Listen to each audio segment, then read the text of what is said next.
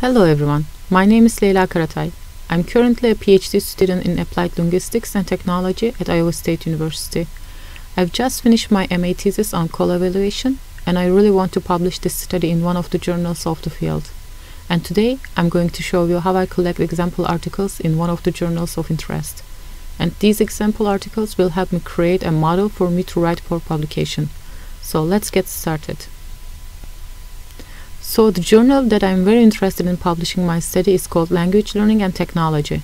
And for those who haven't known about this journal, so this is quite a well-known journal in the field that publishes papers about using technology for language learning. And it has quite a good impact factor, which is based on the number of cited articles in the journal every year. And in order to publish an article, or have a chance to publish an article in this journal, the very first thing I will do is to review all guidelines for submission and research guidelines for the journal. I'd want to make sure that my research matches with the research priorities of the journal.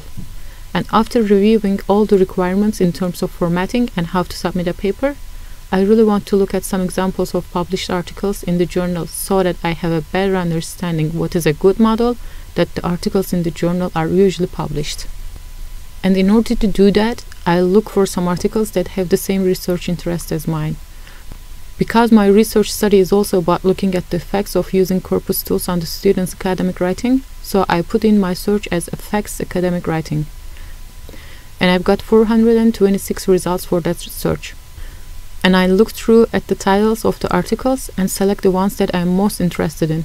And the first thing comes up here is Mobile Assisted Grammar Exercises, Effects on Self-Editing in L2 Writing. And it was written by Lee and Volker Hagelheimer from Iowa State University.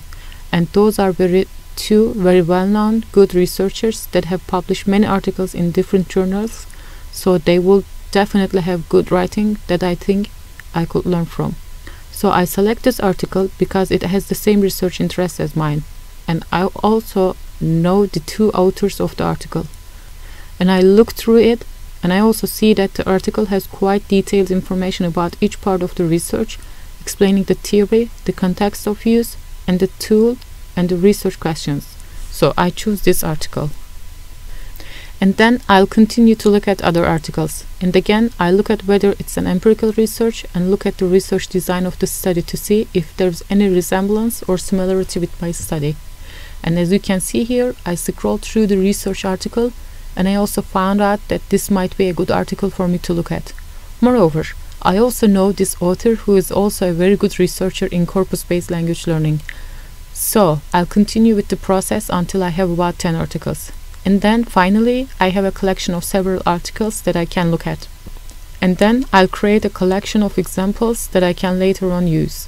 For each article, I'll also do some analysis. For example, I open Yoon's article, and then for each article, I'll look at specifically different parts of the article. And here is how I create my analysis table.